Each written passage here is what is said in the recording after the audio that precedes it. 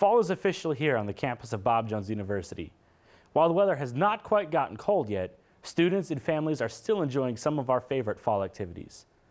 One of these is pumpkin carving. Let's head over to Katie to see where the history of pumpkin carving got its start. Pumpkin carving is an activity that many people enjoy doing during the fall season and is a project that populates many Halloween and harvest parties. Carved pumpkins take on all different shapes and forms, from the typical face of a toothless jack-o'-lantern to the ornate carving of an artist. But why has carving out shapes and fruit become such a tradition, and where did the jack-o'-lantern originate? Well, Halloween is actually an interesting holiday for the fact that it's a combination of a lot of pagan tradition with Christian holiday traditions.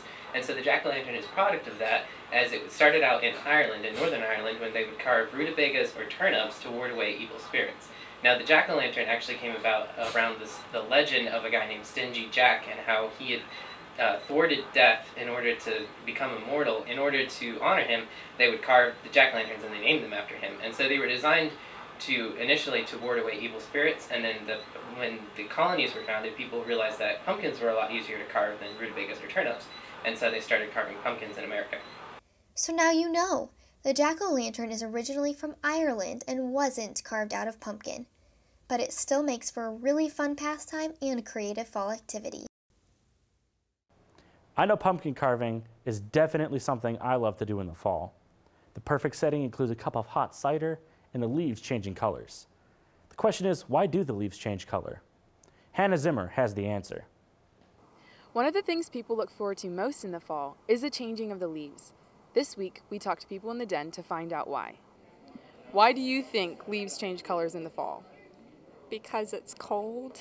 I have no idea, because in Africa they don't change color, they just fall off the tree. I think what happens is they change type of chlorophyll type thingy called something else into orange that is less productive. I would say it's because of the cold temperatures, and it changes the chlorophyll, which then changes the pigment of the color of the leaf. Well, I don't really know. I'm a Spanish major, but maybe they got embarrassed and blushed. We talked to Dr. A of the science faculty to find out why leaves really change in the fall. Actually, when a leaf starts getting yellow, orange, purple, red, it's actually very active.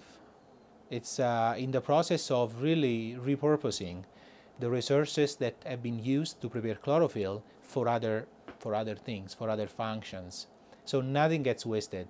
And what you see is that as chlorophyll gets chopped, all these units that come from the degradation of chlorophyll get relocated from the leaf itself toward the stem. And then the leaf drops.